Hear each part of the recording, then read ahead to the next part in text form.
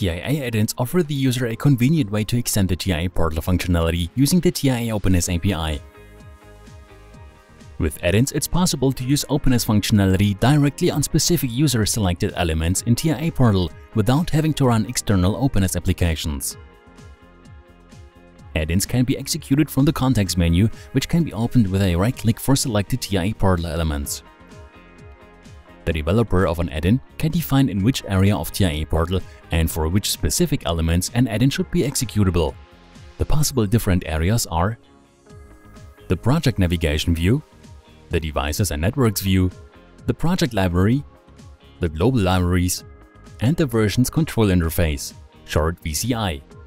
For the possible elements to which an add-in can be connected, the restrictions of openness apply.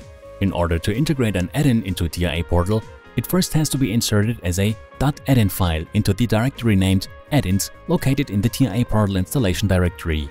Now we can continue with the activation of the add-in in TIA Portal. The first thing that can be noticed is the new Add-ins tab below the Libraries tab in the right menu bar, which was added with version 16. In the upper part of the window, all add-ins that are stored in the add-ins folder and are displayed. In the lower half, detailed information like name, author, status, and a description of the selected add-in are shown. Add-ins must first be activated in order to be executable. This is done by selecting the status attribute.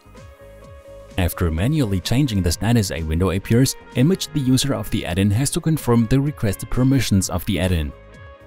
If these permissions are not granted, the add-in cannot be activated. An example of this is the File I/O permission, which is needed to write in or read from files within the add-in code. After granting the requested permissions, the add-in is activated and can be executed in TIA Portal. This demo add-in, for example, can be executed via the context menu of program blocks in the project navigation.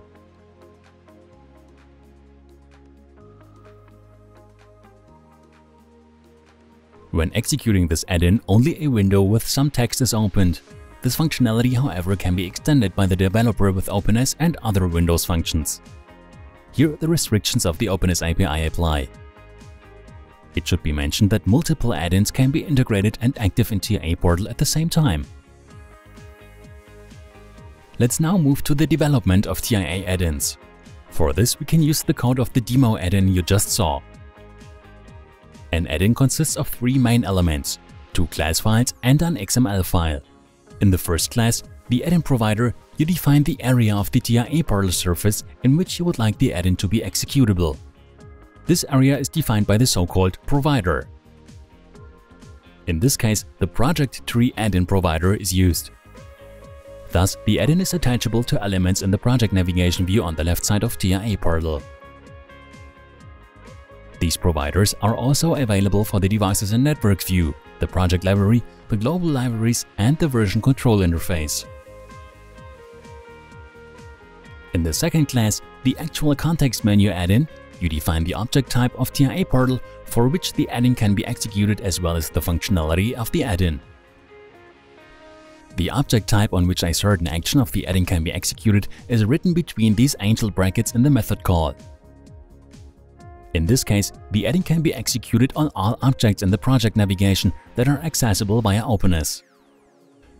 The method call also contains the name of a specific add-in entry, a delegation method that is called when the entry is clicked in the context menu, and a delegation method that defines the display status of the entry in the context menu.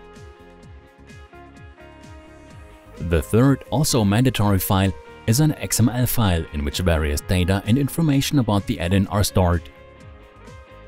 This data is then displayed in the add-in overview in TIA Portal. Among other things, the required permissions for this add-in are defined here. These permissions have to be confirmed by the add-in user after activation in TIA Portal. The library files that are necessary for the development of an add-in can be found in the installation directory of TIA Portal. Siemens. Ingenuity for life.